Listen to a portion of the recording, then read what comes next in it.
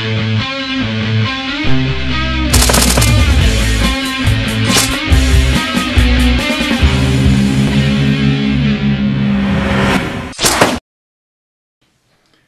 and welcome to the Slingshot Channel. Well, today we want to find out more about rubber using a microscope. I've bought this one, it's about $190. Let me explain it to you first. So you see this little microscope has 3 different lenses and it also has a monitor. So it doesn't have like optical lenses, but it just works with an LCD. It even has a USB connection and it also has an SD card reader. So if you want to microscope something, here are 3 insect heads. That's a wasp, and that's the head of an ant and one of the blowfly. So all we have to do is, we have to put it in. By the way, I'm making a new saw blade shooter. That's why my hand is a little bloody.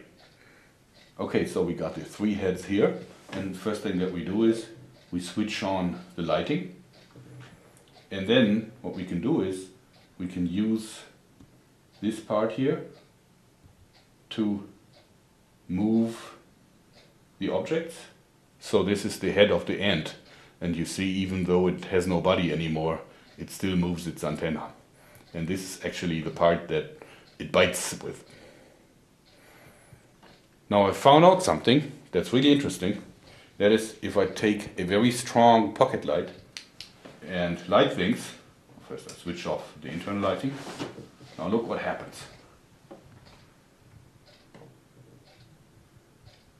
You can really see things with colors and resolution that otherwise with this little thing wouldn't be possible.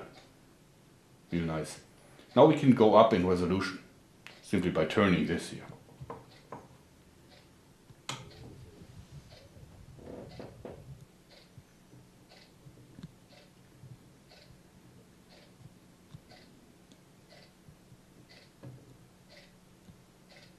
Isn't it amazing?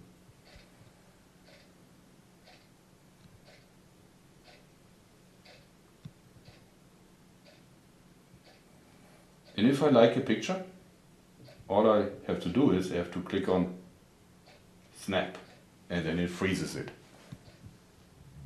I can even make video with this. So even moving objects. Okay, so we're gonna microscope rubber now, and I'm gonna show you the results and comment them for you. But if you want to see a little bit additional microscoping stuff, stay tuned at the end of the video. So first I prepared 2 samples, one stretched and one unstretched thin rubber band. This is the unstretched band. See how everything is coiled up? These are clusters of polymers. And now we see the stretched rubber. See how the polymer clusters are really stretched. You can still see the gold. And this is the largest zoom. Very interesting footage. And next we look at the tick. Isn't this a monster? This is done with my pocket light method. This is without the pocket light. And now with pocket light. How much more detail you can see. This is the part it uses to suck blood. There's a leg. Again the head. Gruesome. Okay, so now I want to look at my own blood. So first I take a little bit of rubber and wrap it around my pinky. Like this. And then I take my pocket knife and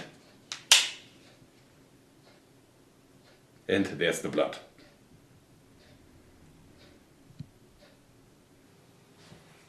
Here you can see the erythrocytes. This is with the pocket light and this is with the light from below. It's really nice. This is what blood looks like. This is with the pocket light method and larger zoom. This is the largest zoom. You can see the little dents.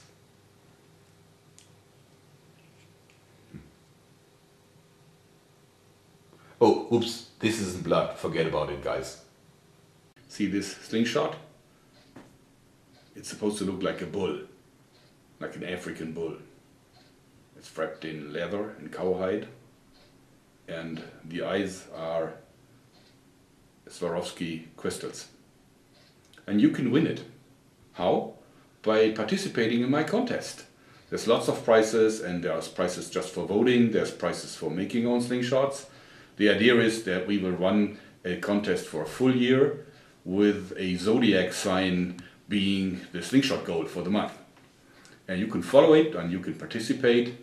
Just log into my forum, and the link is in the text description as well.